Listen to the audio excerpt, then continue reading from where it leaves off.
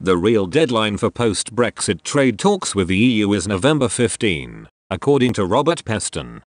The ITV's political editor insisted EU negotiators were already due to travel to London on Tuesday before Michel Barnier said Brussels was prepared to continue talks across all subjects in a call with Lord Frost on Monday afternoon. Mr. Peston branded Cabinet Office Minister Michael Gove's claim that the breakthrough was due to Boris Johnson's new tough stance with the bloc's classic Govian spin. The political journalist added that November 15 is the real deadline for a free trade agreement, as it would still be possible to ratify a deal before that date. Mr. Peston also insisted the EU still expects an agreement to be struck and believes if there is no deal it will be because the Prime Minister wants to blame the bloc for any economic damage caused by Brexit. In a series of tweets, he said, "Just to be clear, a mob of EU officials were already booked on Eurostar to come to London tomorrow for technical talks on the free trade deal long before the phone call this PM between David Frost and Michel Barnier." So Michael Gove's billing of the intensification of the talks, rather than their collapse, as a great victory for Boris Johnson is classic Govian spin. That intensification was inevitable. Johnson's walkout was theatre. The real deadline for the talks is 15 November. Because any later and ratification becomes impossible. The point is that there has been much more progress towards agreement than Michael Gove is prepared to concede.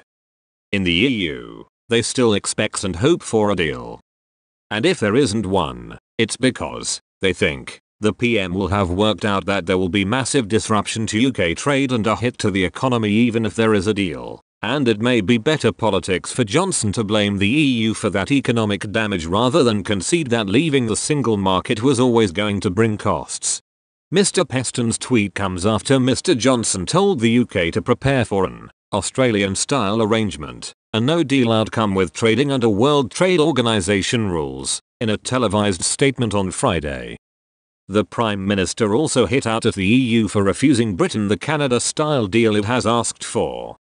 Following Mr. Johnson's statement, UK chief negotiator Lord Frost told his EU counterpart Mr. Barnier not to travel to London this week. But in a call with Lord Frost yesterday, the EU's chief negotiator offered to intensify talks and discuss legal texts for a deal, a key British demand. Chancellor of the Duchy of Lancaster Mr. Gove told the Commons on Monday that the government's firmness with the EU is now bearing fruit. He said, "Even as we were exchanging thoughts across the dispatch box earlier, it is the case my colleague David Frost was in conversation with Michel Barnier. I now believe it is the case Michel Barnier has agreed both to the intensification of talks and also to working on legal texts. I think a reflection of the strength and resolution of our Prime Minister, in stark contrast to the approach on which the opposition have often enjoined us of simply accepting what the EU wants at every stage.